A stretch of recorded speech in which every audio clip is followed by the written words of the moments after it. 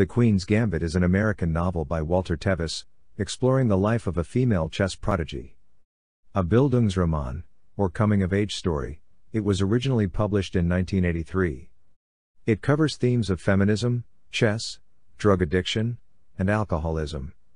The book was adapted for the 2020 Netflix miniseries of the same name starring Anya Taylor-Joy. The novel's epigraph is The Long-Legged Fly by William Butler Yeats. This poem highlights one of the novel's main concerns, the inner workings of genius in a woman. Tevis discussed this concern in a 1983 interview, the year before his death. The Queen's Gambit traces chess prodigy Beth Harmon's life from her childhood in an orphanage through her struggles with tranquilizer and alcohol addiction to her triumphant rise through the Grandmaster ranks. 8-year-old orphan Beth Harmon is quiet, sullen, and by all appearances unremarkable, until she plays her first game of chess. Her senses grow sharper, her thinking clearer, and for the first time in her life she feels herself fully in control. By the age of 16, she's competing for the US Open Championship. But as she hones her skills on the professional circuit, the stakes get higher, her isolation grows more frightening, and the thought of escape becomes all the more tempting.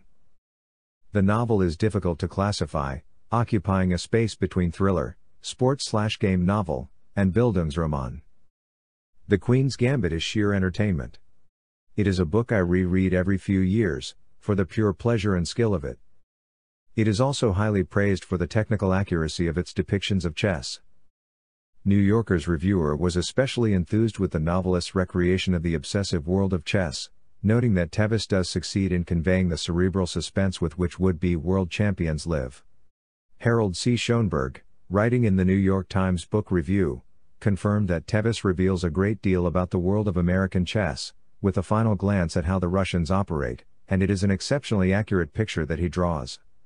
Schoenberg added, Beth Harmon may not be prepossessing, but she has the dedication of a biblical saint, a freak memory and an ability to synthesize and create and blow her little world apart with a kind of startling originality that nobody else can match. That is what chess on its highest level is all about. From Contemporary Authors Online, 2007, Gale reference. Tevis based the chess scenes on his own experience as a Class C player and on his long study of the game. He elaborates on this in the author's note for the novel. The superb chess of Grandmasters Robert Fischer, Boris Spassky and Anatoly Karpov has been a source of delight to players like myself for years. Since The Queen's Gambit is a work of fiction, however, it seemed prudent to omit them from the cast of characters, if only to prevent contradiction of the record.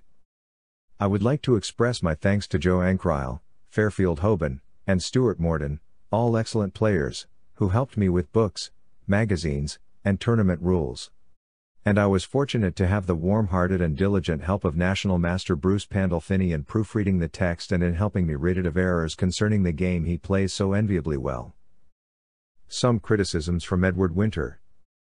The author tends to show insufficient ingenuity in his artificially stylized accounts of chess tournaments, for example lack of draws and, in the interests of suspense, having Beth meet all her strongest opponents in the final round. 3.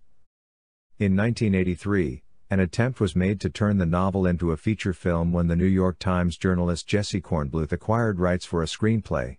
Nearly every actor and director that he knew was interested in participating. 4. When Tevis died in 1984, rights to the film were sold to another studio and the project was called off owing to financial concerns.